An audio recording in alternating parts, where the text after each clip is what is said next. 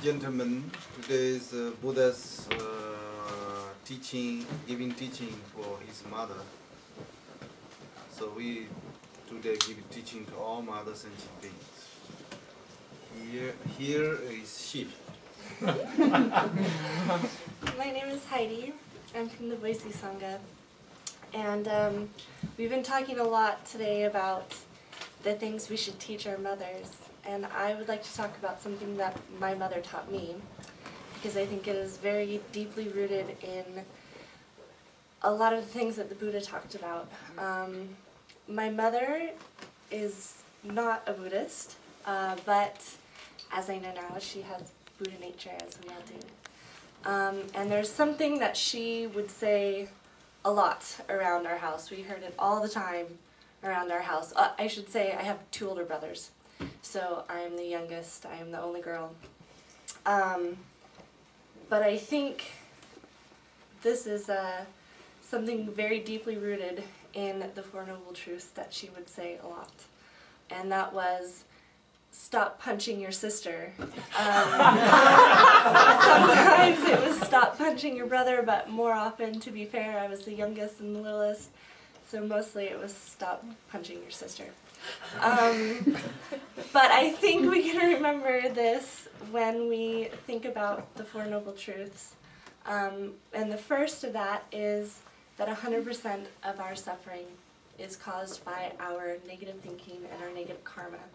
So when my brother was punching me, he might have thought he was feeling good about that. He released some energy, but I think my mother knew inherently somehow that really that was just causing more of his suffering. And through that, my suffering as well, which is the second noble truth, and that is that all of our negative thinking and negative karma is the cause of our suffering, and not only our suffering, but the cause of, or the condition of others' suffering as well. So I would cry, they would cry, it's a big mess. And then my parents were upset, and the dog was upset, it was bad. So I think she knew this, and she tried to tell us, you know, this a lot, stop punching each other. And so when we were playing together harmoniously on the Star Wars, we had an Ewok village. I don't know if you guys, it's really great, it was super minty, but we loved this Ewok village, and so when we were playing on that together, I think we all kind of knew inherently somehow that our happiness, 100% of our happiness, was a result of our positive thinking and our positive karma.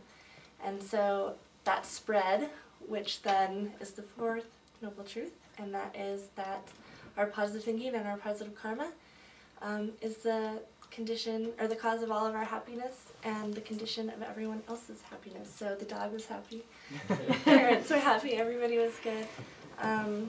So I think when we're out there walking about, thinking about possibly punching somebody, we should remember these kind teachings that Buddha has bestowed to us, and Khenpo has bestowed to us, and our mothers have bestowed to us.